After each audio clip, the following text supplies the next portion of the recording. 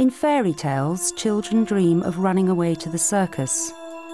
But for these children, the dream was to come home.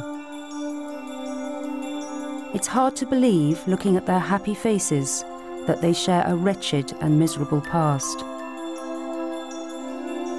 At this moment, there are 500 Nepalese children, mostly girls, some as young as 5, living and working as circus performers in India, victims of a terrible trafficking trade that we discovered and that we alone are rescuing them from.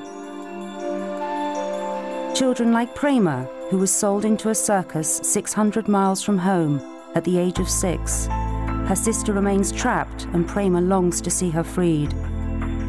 Shantu was only 4 when he was left at a circus by his father, crying in fear. His job for the next 5 years was to take girls to the circus owner's tent at night. He spent all his time yearning for home. Lakshmi is one of 8 children from a desperately poor family. For many months after she arrived in our care, she cried in her sleep every night, haunted by her memories of circus life. Every one of these children worked 18-hour days rehearsing and performing frightening and dangerous acts. If injured, they had to carry on. Beatings were routine and fierce. One girl told us she was hit if she smiled too much in a show and hit if she smiled too little. These children lived as prisoners in crowded, leaking tents, never allowed into the outside world and denied any contact with their families. Starving and traumatized when we find them, some have suffered violent and repeated sexual abuse. Girls tell of the dread of being called to the circus owner's tent at night and of forced abortions. Many children now live in our care, learning to readjust and to trust adults again, catching up on years of lost schooling and discovering how to have fun and express themselves. We reunite them with their families where possible, or provide long-term homes where not. They need expert care and emotional support to recover, and they do so with amazing spirit and courage.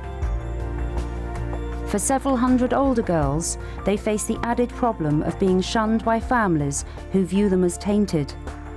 We provide support groups and education, together with training in farming, catering, and small businesses that lead them to real jobs, restoring their self-esteem and ensuring an independent future. We are committed to freeing children from circuses the length of India and helping victims the breadth of Nepal to build a new life. To achieve this goal, we need money to set up more residential and training facilities to meet overwhelming demand. Rescue work is dangerous, and so is tackling the trafficking agents who prey on innocent children. But it must be done. Already we have put some traffickers behind bars, but we need resources to extend our legal actions if we are to end this horrific trade for good. For this we need your help. In India, it is illegal to use wild animals as performers in circuses.